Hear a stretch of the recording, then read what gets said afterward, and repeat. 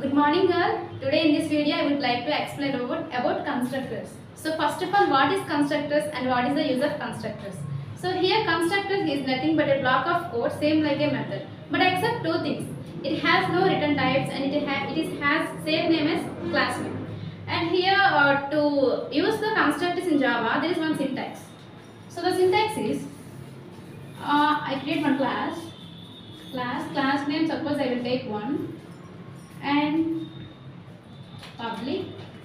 So here constructor name should be same as class name.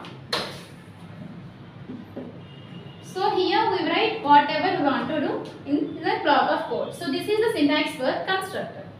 Okay. In this constructor there are two types: default constructor and parameterized constructor. So first of all, what is default constructor? A constructor which have no parameters, then it is called default constructor. For example, if I take this code, here I am just print this constructor. I am just pass a message in this block of code.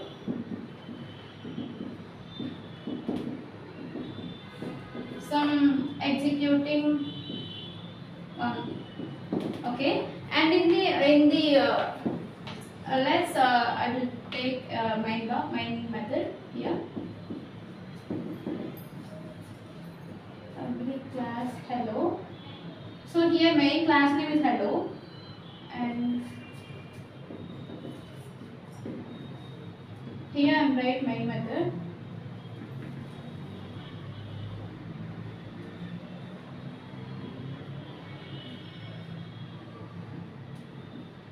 So here I am creating one object for class, this one. Object name is I, and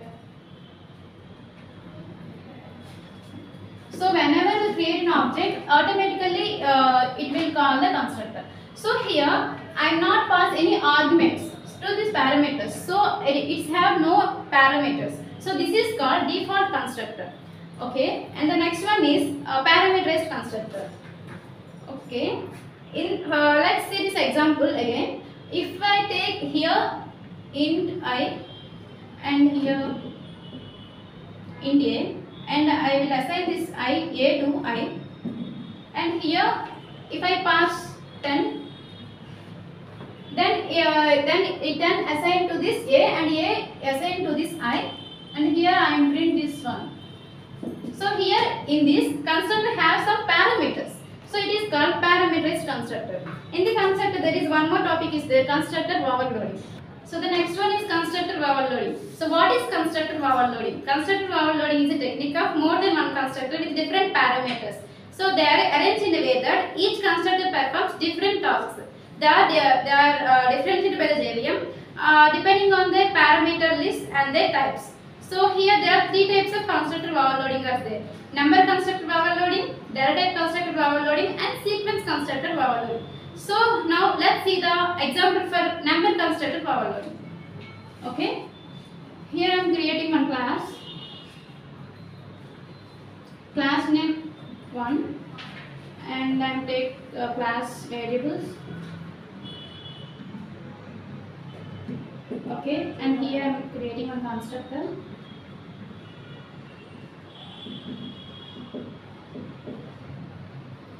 And I am assigning the variables class variables, and I am doing this way. Okay.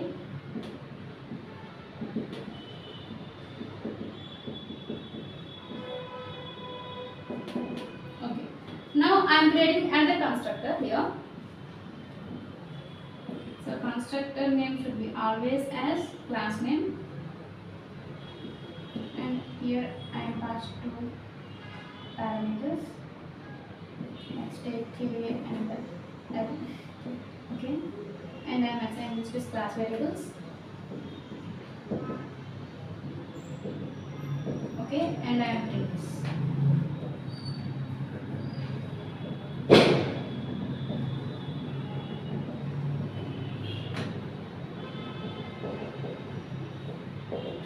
Okay, and here I am creating one main class. Okay,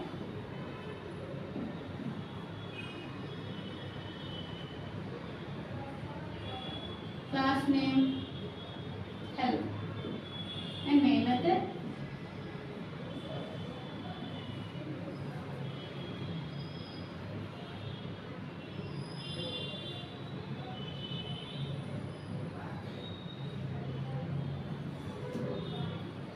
so I am here creating an object to the class obj. So here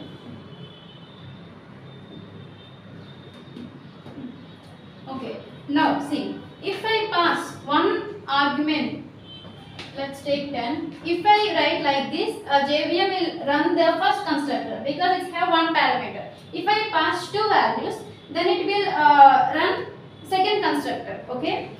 If I pass 10 now, so it will print it will run this constructor and then assign this I and this I to A, and it will print A and it will gives us output as 10. Okay.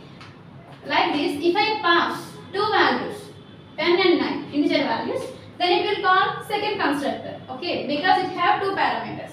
So 10 for K and 9 for L, and these variables assigned to A and B, and these are print in this like a output. So what we will get now? 10 and 9.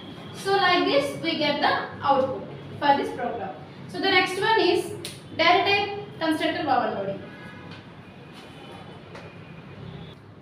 Okay, the next one is data type constructor overloading. So let's see the example for data type constructor overloading. So here I am creating one class. Again, class name we will take one, and here I am creating some class variables. Int I, double J, and char. Okay. Okay. I am just declare these variables, and now I am creating one constructor. So here I am pass two parameters like this. Okay, and I am assigning these variables to the class variables here.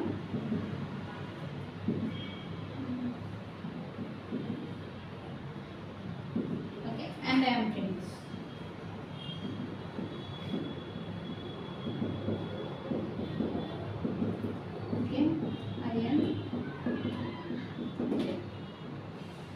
And now I am creating another constructor here.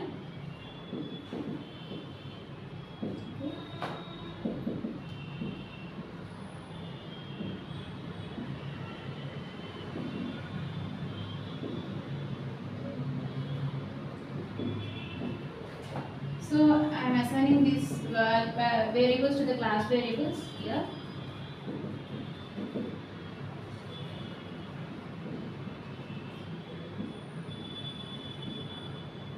Here I am doing this.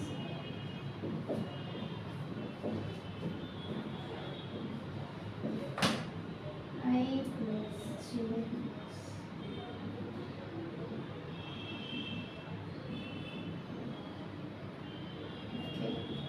Okay.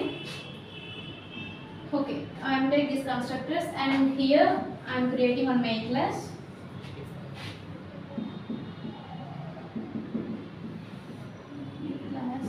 Name is hello, and the main method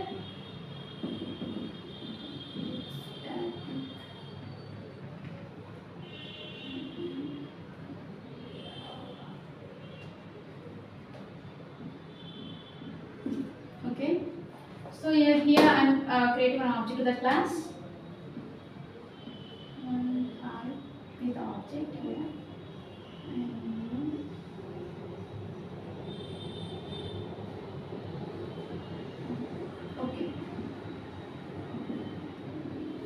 So here, see here, if I pass one int value and one double value, it will call first constructor. If I pass int value and one double value and one char value, it will run second constructor. Let's see the example. If I give one integer value and one double value, let's see 10.5. So here I pass two values, and one is integer data type and the second one is double data type. So it will call second constructor, and 10 A gets A for 10, 10 for A, and 10.5 for B. So these are all assigned to this I and J, and they print the output like 10 and 10.5. Okay. If I pass, see here, if I pass integer value 1, okay, I am right here, one double value and one char value, then it will call second constructor, and we will get the output like 10, 10.5 and S. So this is about data type constructor overloading. Okay, and the next one is sequence constructor overloading. So okay, the last one is sequence constructor overloading. So let's see, first of all, what is sequence constructor overloading? It's nothing but jumbling the data types. They will change the order of the data types in the constructors. Let's see the example, then you will get understand. Here I am take only integer value and one float, integer and one float variable. So here A and B. Okay, are you clear? One integer variable and the other one is float variable. Here I pass two variables, int value and float value. Okay. Okay. I am assigning these variables to class variables here.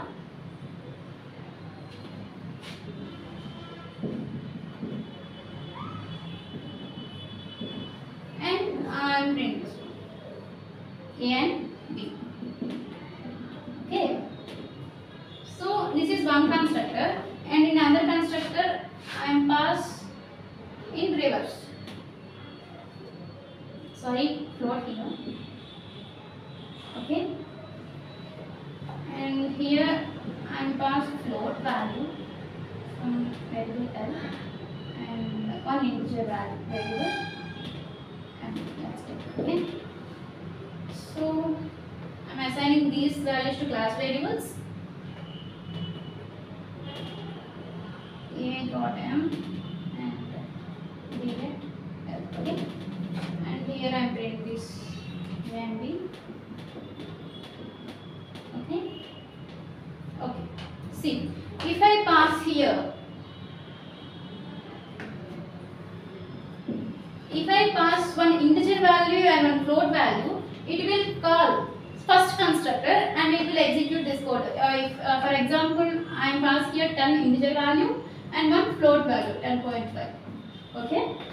Here I will get 10 and J will get 10.5. So they are assigned to these variables and print in this as 10 and 10.5. Okay. If I pass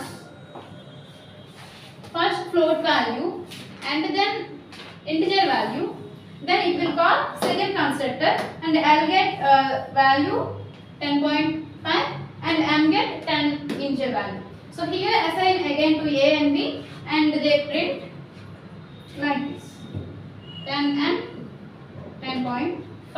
So this is the output for this program. So this is about sequence constructor overloading. So this is all about constructors and constructor overloading. Thank you.